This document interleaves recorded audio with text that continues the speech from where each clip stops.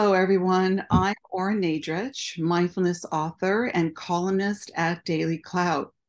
I'm so excited to be doing my first interview with you today, and I'm really looking forward to speaking with my special guest, Dr. Jeff Barke. Let me tell you a little bit about Jeff before we get started. Dr. Jeff Barke is a board certified primary care physician in private practice for over 25 years. He is the author of COVID-19, A Physician's Take on the Exaggerated Fear of Coronavirus, and a sought-after speaker on the failure of government education and all things related to COVID-19. Dr. Barke is a proud founding member of America's Frontline Doctors and also the co-host of the podcast informeddissentmedia.com. Welcome, Jeff. Ora, it's great to be with you. I appreciate you having me on. I am thrilled to have you on and just jump right into our conversation. So here's where I want to start. I want to start with, I was thinking about it. I was thinking about when we first met. And it was at the beginning of the craziness that had erupted around the pandemic. And everybody was in this heightened state of fear. And I said to myself, I need to connect with a doctor that's on the right side of history. And I found you. And it was a wonderful encounter to really engender faith in me that there were doctors that were on this side of the narrative, if you will. So I remember you telling me that you were once, I guess you could call it, a traditional doctor, if you will. And if I'm not mistaken, I want you to talk more about this to our audience, that it was when you heard Bobby Kennedy Jr. speak, I believe, at an event that was, I think, covering vaccine injuries, that you sort of had a aha moment.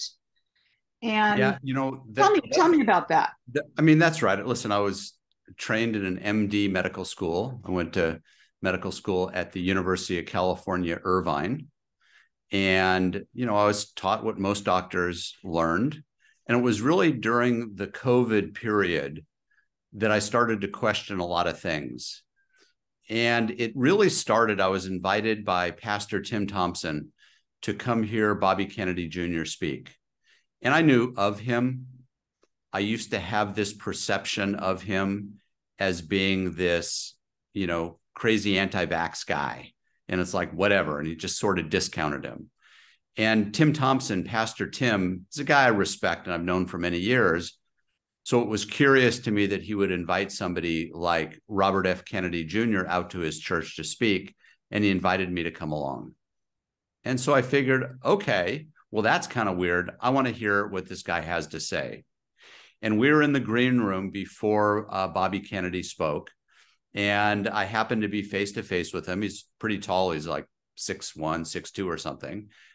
And he's a Kennedy. So you can't help but just be a little bit starstruck with who the man is. And I was. And he kind of looks like his father a little bit and so forth. Anyway, so I'm standing face to face with him. We had maybe 3 minutes one-on-one. I've got a name tag on and so forth. And I introduced myself, so Mr. Kennedy, I said, I'm really curious what your message is. I can't quite figure out if you're just a crazy anti-vaxxer or there's more to your message. I literally said that. It's like, what a jerk, what kind of an idiot says that to him, right? Well, I'm sure you're not the first. I'm sure you're not the first one that said that to him, by the way. And he looked down at my name tag and he said, well, Dr. Barke, I hope after you listen to me speak that you'll believe what I believe and you'll have a bit of a change of heart. And I did. So after hearing him speak, it really made me question everything, especially about the vaccine industry that we were taught in medical school. All these vaccines are safe and effective. There's no correlation with autism or anything else. Everybody and their mother should get these vaccines. And Kennedy is a very good speaker, and he talks with a lot of facts. And I'll make this up, but the numbers are approximately accurate. And he said, prior to about 1986, we used to give kids something like 10 vaccines, right? 10 individual shots. And since the act in 1986 that Ronald Reagan signed into law that gives vaccine companies immunity from liability. Ever since then, the number of vaccines we've given the kids have escalated dramatically. We're now, by the time a kid gets to be about 18 years old, he's gotten something like 70 individual injections, vaccinations. You go, wow, how did we get there? And how is it possible that a vaccine company is immune from all liability? If you're immune from liability, what incentive do you have to make a vaccine that's safe and effective? Just your goodwill, that you're a nice person, that you want good for humanity. I mean, we don't give that to any other industry. I mean, and imagine me as a doctor, that patients aren't allowed to sue doctors, so we don't need malpractice. And then the government mandates that you must come see me. That's kind of the way it is in the vaccine industry. We mandate that kids must get vaccines in order to attend school. The only loophole is homeschooling in California, that is. And the companies that are administering these vaccines are immune from all liability. It just doesn't make sense. No. And Bobby pointed out that almost none of these vaccines have been placebo-controlled, tested for safety. And during the whole COVID shenanigans, as we rolled out this COVID vaccine, that many of us questioned. And initially I thought, well, listen, around the margins, maybe it helps people not get as ill as they would if they weren't vaccinated, and perhaps high-risk people ought to be vaccinated. That's what I believed when the vaccine first came out. And then as I did research and I learned, and I had vaccine-injured patients roll into my practice, and I continued to follow the science, I realized, no, these products are not safe. They're not effective. They don't prevent illness. They don't prevent transmission. When Pfizer first came out with their vaccine, they promised us that it was something like 98% effective at preventing the disease and preventing transmission. That was a lie. Blatant. Now know it doesn't prevent the disease. It doesn't prevent transmission. And there's signals coming out everywhere about injury. And there's now even studies out of Israel and elsewhere that show the most highly vaccinated people are at the greatest risk of getting COVID and ultimately dying from that disease. And I'm not anti-vax, but I just can't recommend this product anymore based on what I know, what I've seen, and reading and studying the science. Why do you have to be called an anti-vaxxer to believe that, in fact, these vaccines can be harmful and possibly kill you? The label anti-vaxxing is so misleading, and it has taken on this sort of propaganda, proportions that's really gripped an entire world. Well, it's the way many on the left roll. If they don't like what you're saying, rather than have a discussion about the facts, they just call you names. And this is not unique to the vaccine industry. So if I'm skeptical about vaccines, and in particular the COVID vaccine, I'm anti-vax. If I think affirmative action is a terrible idea, I'm a racist. And if I think we ought to take care of our environment, but do so in a way that is economically sound, I'm an anti-environmentalist or whatever. So they call us names when we disagree with them rather than argue on the facts. And, I've gotten to know Bobby Kennedy over the last couple of years. I've attended multiple events with him. He's one of the brightest guys, fact-based guys, but he's banned from social media. He refuses, or rather people refuse to debate him. He's offered enormous amounts of money for anybody on the opposite side to debate him. Listen, he's a dyed-in-the-blue Democrat his whole life, his whole family. The guy's a Dem, but he's a traditional liberal, not a leftist. He believes in freedom. His expression, I've used this, we need to, what is it? We need to value our freedoms more than we fear the virus. And that's what's happened. We're having our constitutional rights taken away under the guise of medical health. And the narrative is false. So it's been very frustrating for me. And it makes you question not just the COVID vax, but then you start scratching your head and you think, well, what about the other vaccines? Are they safe and effective, or are they being manipulated and marketed in the same way? So if you go into any pharmacy right now, pick your pharmacy, Save-On, CVS, Walgreens, whatever, they have these big posters up there, for example, with shingles, and they'll have a poster of some person with his gnarly shingles rash on their face. And it'll say, don't be this guy, get your shingles vaccine. That shouldn't be allowed. That's not informed consent. That's big pharma marketing. Oh, Jeff, you're already going to get me all fired up here. This is still going on all the while that even the health organizations that deceived us are telling us that this vaccine does not stop you from getting COVID or transmitting COVID, and yet it's still being pushed. It's pushed to our children. Exactly. And I want to talk about that, children, which are the least likely to really get seriously ill and or die from COVID. It is unconscionable. And I want to circle back to you as a doctor. How could any doctor in good conscience be willing to give this shot, knowing what we know, whether they want to admit it or not? Okay, there's too much information out there already. Of course, it's not on mainstream media, but it will be eventually, I believe. It has to be, because of the injuries and the deaths are insurmountable. It's unlike anything we've ever seen before, right? So how could a doctor in good conscience give this to a pregnant woman, give this to a baby? It's mind-boggling. I think I want to believe it's just out of ignorance. They actually don't know what we know. They don't read and listen to the same news that we listen to. They don't actually read the scientific studies. They simply listen to the healthcare bureaucrats, like previously Dr. Fauci and others, who simply echo the government narrative that these products are safe and effective and we should vaccinate anybody. And, you talk about children. It's not my opinion that children are at low risk. It's the science. And I would encourage anybody who's listening to do their own research. And you can just Google this, COVID deaths by age, CDC, and the numbers will come up, the government numbers. It's something like 12 or 1,500 less than 18-year-olds that have died throughout the pandemic now, about 3 years. And if you do the math, the number of people in the United States that are less than 18 years old, there's so many zeros after the decimal point that it rounds to zero, meaning there is a 0% risk of a child less than 18 years old dying of COVID. And the only people that are less than 18 that actually die of COVID are those that have significant comorbidities. Those are kids with childhood cancer or diabetes or other significant illnesses. Even the CDC acknowledges that there hasn't been a healthy child that has died of COVID yet.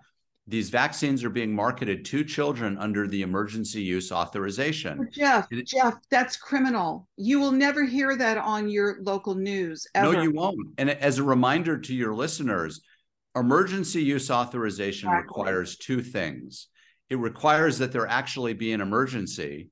And especially with children, there is no emergency. Children are not dying of COVID. So I don't know how you could even look somebody in the eye and say there's a childhood COVID emergency. And the second, under emergency use authorization, is there has to be no effective alternative treatment. And that's just simply false. We have hundreds and hundreds of studies that show both hydroxychloroquine, ivermectin, and sequence multi-drug treatment protocols are effective. So I agree with you, Ora. I think it's criminal that we're allowing children to be vaccinated with this product, and we shouldn't even be calling it a vaccine. Jeff, what do you think medical freedom means today?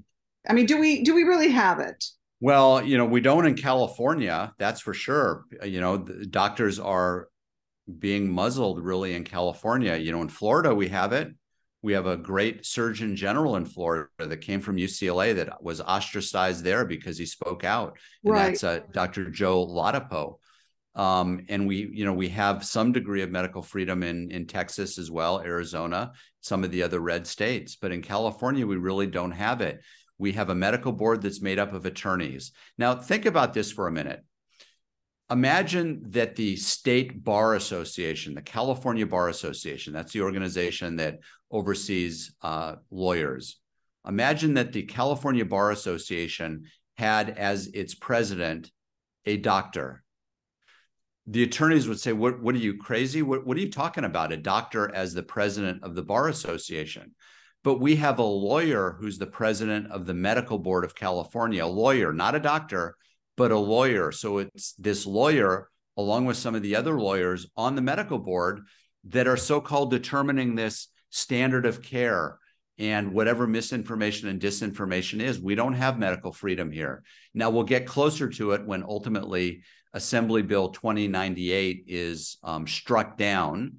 That will send a message that you can't stop a physician from their First Amendment right of speaking what they believe to be their truth to their patient and rendering an opinion, first or second opinion, to those patients. And that will be a step in the right direction. But it's a scary time to practice medicine when it's easier to prescribe OxyContin than it is hydroxychloroquine. Exactly. That's a really scary state of affairs when a pharmacist has the right to deny dispensing a safe and effective medication to patients. That's a scary time.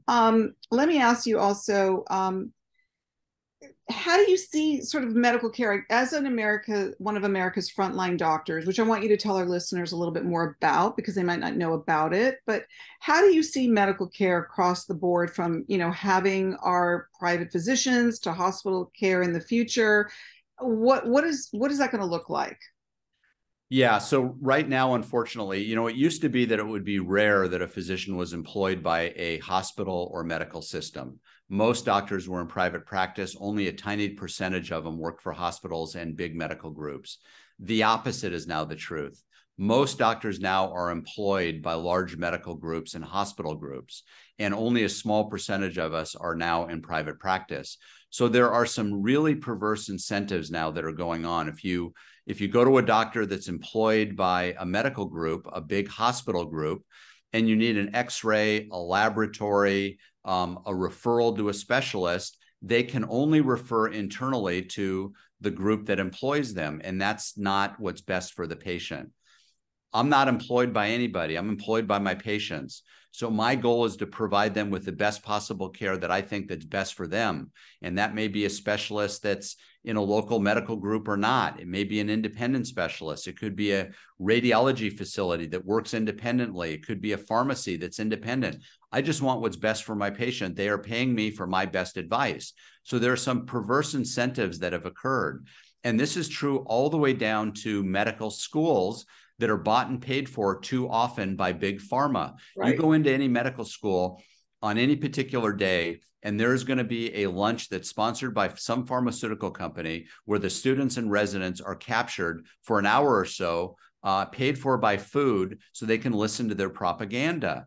We're the only country other than New Zealand that allows pharmaceutical companies to direct-to-consumer advertise. So when you watch coming up in a couple of weeks the Super Bowl, I guarantee there'll be an ad from Pfizer or Moderna or one of those companies, or the evening news sponsored by Pfizer. Brought to you by Pfizer. It's like the mantra. And I think that's just wrong, because it corrupts the news. Speaking of Pfizer, what do you think of, you probably know of it, but anybody who doesn't, isn't on other media outlets probably doesn't. If they're just watching their local news, they would not know anything about, James O'Keefe, the investigative journalist for Project Veritas, and the bomb drop by the Pfizer executive that James O'Keefe exposed on his platform. And I mean, this guy said some of the things that he did that were so crazy, like Pfizer mutating the COVID virus to keep fueling its cash cow,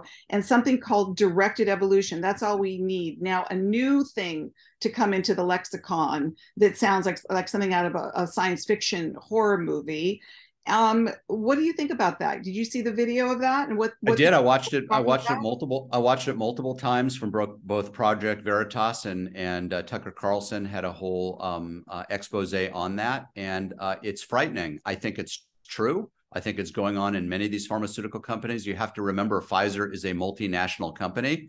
Doesn't mean they're doing this research here in the United States. It could be anywhere. And it's the exact same research that unfortunately taxpayers in America were funding under Dr. Fauci in the Wuhan Chinese Communist Party laboratory. So gain of function, we hear this name, it's been thrown around. Most people now understand it. It basically has to do that you're taking a virus and you're purposely mutating it in order to make it more infectious and contagious, in order to then create a solution, a vaccine or a therapeutic.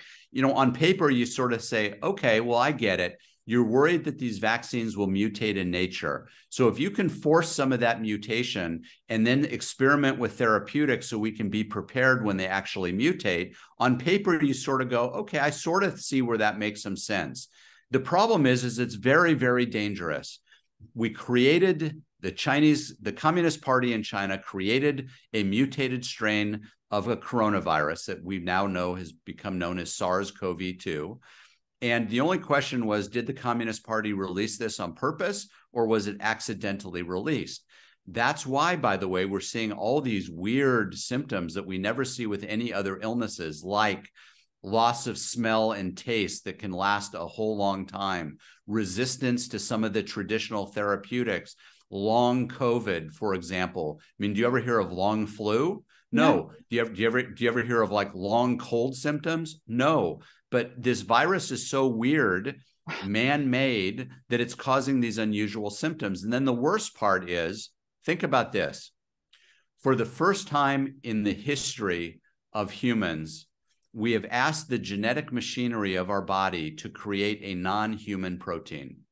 We're asking our genetic machinery of our body with this so-called vaccine to force our body to create a non-human protein, the spike protein. Right. The spike protein is a non-human body, and we're training our body's machinery, protein manufacturing machinery, to create a non-human protein. We've never done that before. What the heck are we thinking about? What could possibly go wrong? And then we convince the people of the world that this thing is safe and effective, prevents the disease and prevents transmission, which we now know is not true. Now, millions and millions and millions of people have got this vaccine. We're seeing young athletes drop dead suddenly, and we're pretending like it's normal. And now we're seeing injury. Jeff, you know, I recently had an event at my home that you were at for Children's Health Defense, again, which you and I are both on the board, and yep. Bobby was there, and so was Edward Dowd, okay? And you know Ed, he worked on Wall Street and at BlackRock as a portfolio manager, and his new book, Cause Unknown, The Epidemic of Sudden Death, has blown the lid off any doubt that these experimental vaccines are causing an alarming and unprecedented amount of deaths. Again, like you just said, especially in young athletes. I mean, every day when I'm on social media, one more person, young person has dropped dead, or one person has gone to bed with an ache, which seems to me like a blood clot in their leg, and they don't wake up the next morning, okay? And the media, mainstream media, refuses to acknowledge the vaccines as a cause of these deaths. When do you think, this is really, for me, a very important question. Not that I'm expecting you to have the answer, like, you know, you've got a crystal ball, but when do you think that the tipping point will happen? When it will be impossible to deny that the cause of these so-called sudden deaths, without question, are from the vaccines? Yeah, it's a good question. I don't know. There's so much misinformation and so much propaganda out there. And these vaccine companies are so invested. There's been something like 25 new billionaires in the vaccine industry directly as a result of COVID. You know, Ed Dowd is a man of the left. He's not some crazy right-wing conservative. He's a man of the left, and he's really bright and he's really rich, and he's an analyst. He worked in a Wall Street, BlackRock, whatever. He made tons of money, and he just started analyzing the data and scratching his head and saying, wait, what? Well, this makes no sense at all. And he dug further and further and further and just starts uncovering the corruption of the whole medical field. And now he writes about it and he speaks about it. And of course, you know, now people hate him because he's speaking the truth. And there's other people like that, like Steve Kirsch, also a man of the left. He's the guy that invented the optical mouse on your laptop or, you know, whatever. And he's a Silicon Valley guy, super wealthy dude.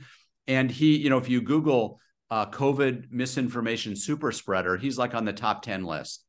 And because he's telling the truth, he's also just a really bright analyst. And he started analyzing the data and started, you know, saying this vaccine, it doesn't make any sense. It's not safe and effective, and it's literally killing people. I don't know when the tipping point is going to be. I don't know. You know, will it take something like what happened with thalidomide? Let's just say that. Okay. So a drug that was given to pregnant women in the 50s and early 60s and was marketed as a treatment for morning sickness. when the range of disabilities in babies and deformity, like absence of limbs and body parts, became so great, it could no longer be denied that the cause of those deformities were, in fact, thalidomide. Yeah, but Ora, we're past that point. We're past that point. We see athletes dying. We see injuries everywhere. The media is still denying it and not reporting on it. We've got Project Veritas that Pfizer admits that they're doing gain of function research. I'm sure other pharmaceutical companies are doing that. I don't know. The American people have to rise up. They're protesting over vaccine mandates all over the world, but apparently not here. There are businesses that still, and schools and universities that are still requiring our children to be vaccinated in order to attend. And it's criminal. So thank God there are organizations like Children's Health Defense that are fighting this. The American Academy of Physicians and Surgeons, a medical organization that's fighting this. America's Frontline Doctors, led by Simone Gold. She's fighting this and actually trying to create a parallel healthcare system that is absent of any government finance, insurance, and et cetera. So people have direct primary care and no insurance or no government involvement. So all of us working together.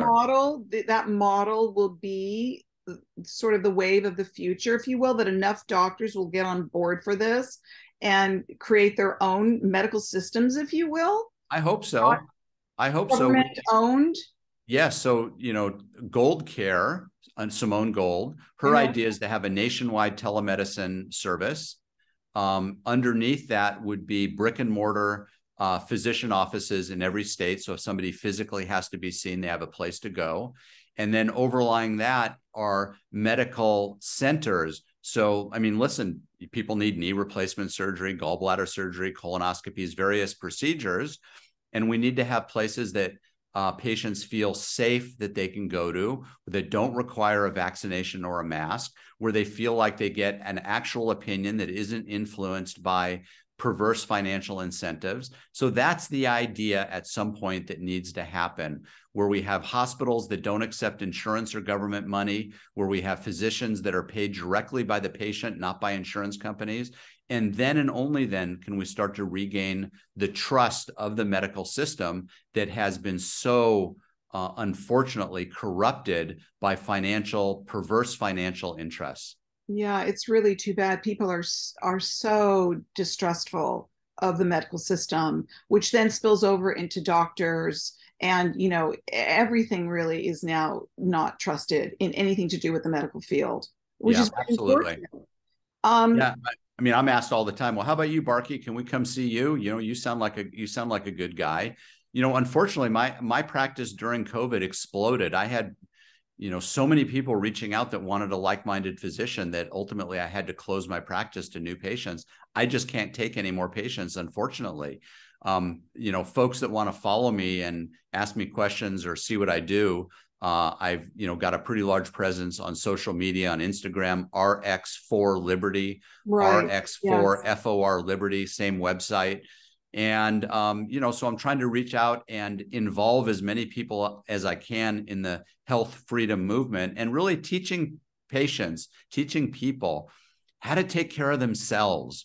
Mm-hmm. You don't need doctors and big institutions. You just need to relearn how to take care of yourself, how to eat healthfully, how to say no to some of these processed foods that are filled with inflammatory products that pharma loves, because we get sick and then we need their products. Exactly. It starts with taking care of yourself, growing your own food if you can, et cetera, and distancing yourself from this attachment with perverse financial incentives to the medical community. Exactly. And to really seek out, I've always been very holistic in my approach to health anyway. I remember one time years ago mentioning, I think, chamomile tea to my doctor, and he thought I was out there, as a type of tea to having a calming effect, because I was into this stuff long ago, before it became more mainstream, and things like integrative medicine and holistic approaches.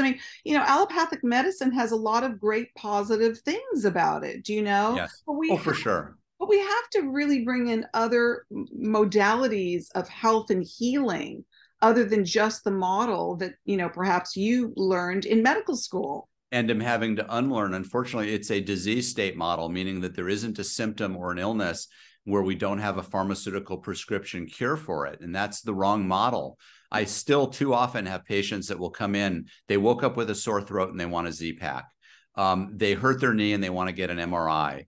I'm trying to retrain my patients to allow their God-given immune system to heal themselves. And 9 out of 10 times that will happen if you support your immune system. If you get outside, get a little sunshine, some fresh air, drink plenty of purified, not tap water, eat organic produce and grass-fed beef and so forth. We got to learn how to take care of ourselves so we can support our immune system to not get illness and not require prescriptions and procedures and so forth. And Jeff, we do know that for 2.5 years, during this nightmare situation that we were all at the effect of, never once did we hear a doctor other than Dr. Fauci. Did we ever hear anybody encourage us to do any of the things that you just said? Did he ever talk about vitamin D? Did he ever talk about zinc? Did he ever talk about glutathione? Did he ever talk about anything of what you're speaking of? No, you're right, Ora. And unfortunately, forget about hydroxychloroquine and ivermectin for a minute. Pretend like they don't even exist. There are so many things that somebody can do to protect themselves and to overcome COVID that have nothing to do with these products. If you simply made sure that your vitamin D level was in the upper limits of normal, you'd be better off.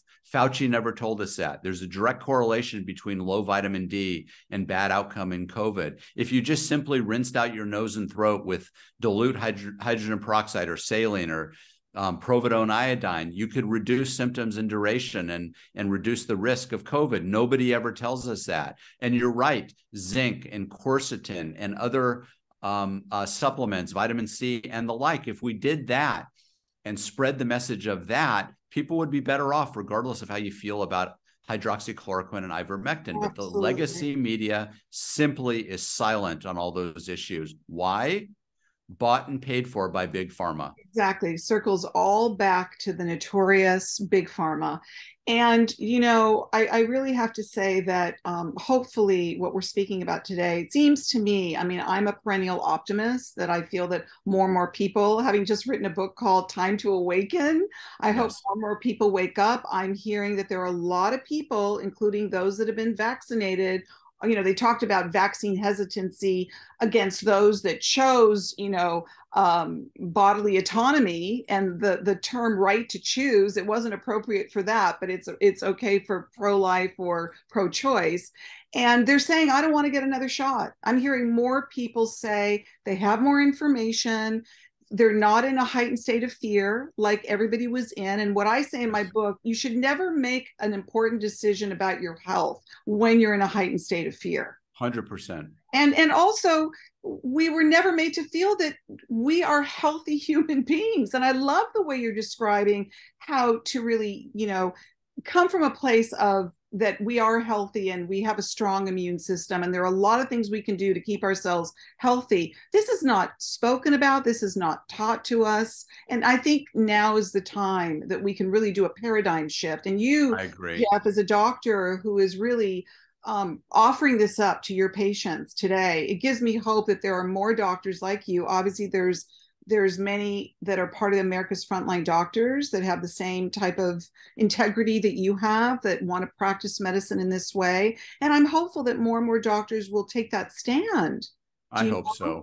Listen, I don't know a single patient who is unvaccinated that regrets not being vaccinated, but I know many patients that have been vaccinated that regret putting that vaccine in their body and that they won't get any further boosters. There's a recent patient. She's a nurse at Kaiser.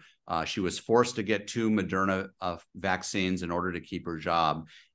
Ever since she completed that series, she has not felt well with basically all her body systems. And we're working to try to figure out how to detoxify her and try to get her healthy. There are so many stories like that. Oh, yes, there are. There are. A holistic approach to medicine is what I always lead with. That's what I preach on RX for Liberty on my website and Instagram. I hope your listeners follow me on there and look for opportunities to take really good care of themselves, and ultimately so they don't need the help of the medical community. Yeah, wonderful, Jeff. So let me ask you just a few closing questions. How do you stay hopeful as a doctor, as a doctor who is facing all of these unprecedented challenges that doctors like yourself are facing today? I think my patients help me stay hopeful. They come in and they want my advice, and they feel comforted by having a physician that believes what they believe and can support their effort and not make them feel bad and put masks on and push them to get vaccines. And I see more and more doctors now coming to that, I think, decision. So I feel hopeful from that standpoint. There's always an escape route. Like I said, I've got a medical license in Texas. I hope I'm not forced to move. And I see things slowly changing as you and I fight with Children's Health Defense and other organizations. I think we're making progress. We're slowly winning in the courts. This Assembly Bill 2098, I think, will be overturned soon. So I think the activism is working, and more people are being skeptical and hesitant to listen to the narrative that this vaccine is somehow necessary for their existence. Wonderful. And tell us, Jeff, what are your plans this year? It's a new year. You don't have to give us the whole yearly plan ahead, but to help stop these crimes against humanity, and do you think we will see those who were complicit in these crimes be held accountable? I hope so. With the new Congress taking over, we'll see some investigations into what went on with COVID-19 and specifically Anthony Fauci. My plans for the new year are first take care of myself so I can be in a better position to take care of my patients and to continue to fight on behalf of medical freedom in this country. Wonderful. Jeff, thank you so much for being my guest today, and tell people how they can find you. I think you. Or it's been an honor, and thank you so much. The best way is on Instagram, RX4, for spelled FOR, RX for Liberty. My website is the same name, and you can follow me and message me. I always respond to emails and messages that come through my social media sites. Thank you again, Jeff, for being with me today. And thank you so much for our listeners and our viewers for watching. And be sure to subscribe to DailyClout so you don't miss any of our new content. Thanks again for being here with us today.